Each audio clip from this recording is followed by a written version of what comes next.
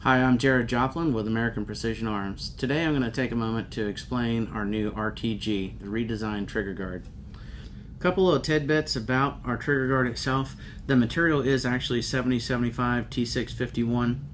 It's the best aircraft grade aluminum you can get your hands on.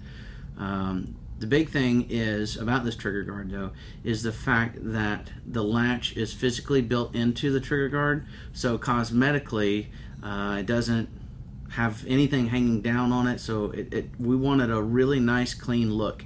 And you can see that we tapered everything here so your finger comes right by the guard to hit the button. You're not actually reaching around anything.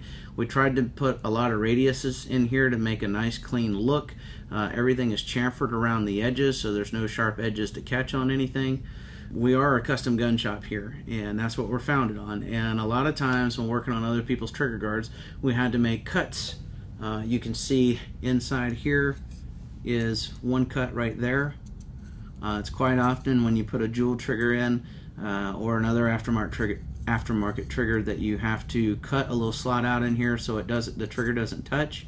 We went ahead and relieved that cut because it's pretty common, and in a lot of other trigger guards this little area right here a lot of times can come in contact with a trigger guard. And as a gunsmith, I'm constantly finding myself opening that up on everyone else's product, so we went ahead and opened it up here to make life a little bit simpler for the gunsmiths out there. If you do want to do a mag change but you don't want to release your grip, you just want to put in a fresh magazine. Let's say you got a round in there and you want a fresh magazine with more rounds, you simply come off the trigger, come into the corner, release the magazine, put the new magazine in, and you're right back to shooting without ever letting go of your grip.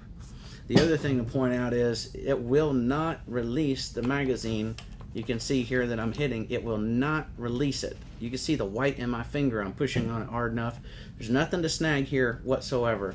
Even if you push at it on the side or hit the latch, there's nothing that's going to cause that magazine to physically release except for one deliberate action, and that is right there on the corner. If you had the rifle in any other position other than the shooting position and you want to take the magazine out, you simply grab the latch with one finger and the mag at the same time, pull it out. No big deal, just like that. I hope you guys enjoyed the video. We look forward to seeing you out on the range. Thank you.